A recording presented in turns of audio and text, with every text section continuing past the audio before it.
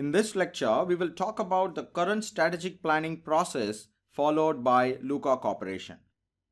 The purpose of doing this is also to appreciate what kind of a process your organization follows and how different is that process from Luka's process.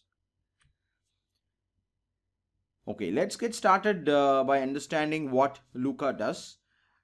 Usually their financial year starts in January, and so the planning process starts in November.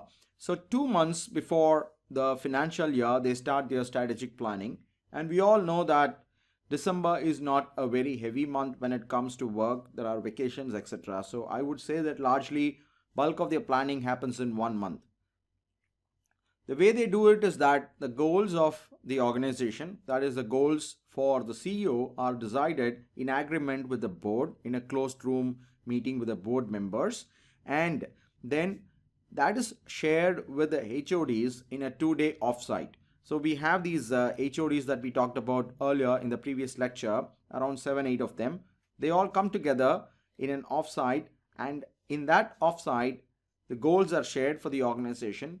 Thus, from the goal of the organization, individual HODs take their goals and those numbers go into their goal sheet, or it flows into their goal sheet. Similarly, it goes from them, from the HOD to one level down.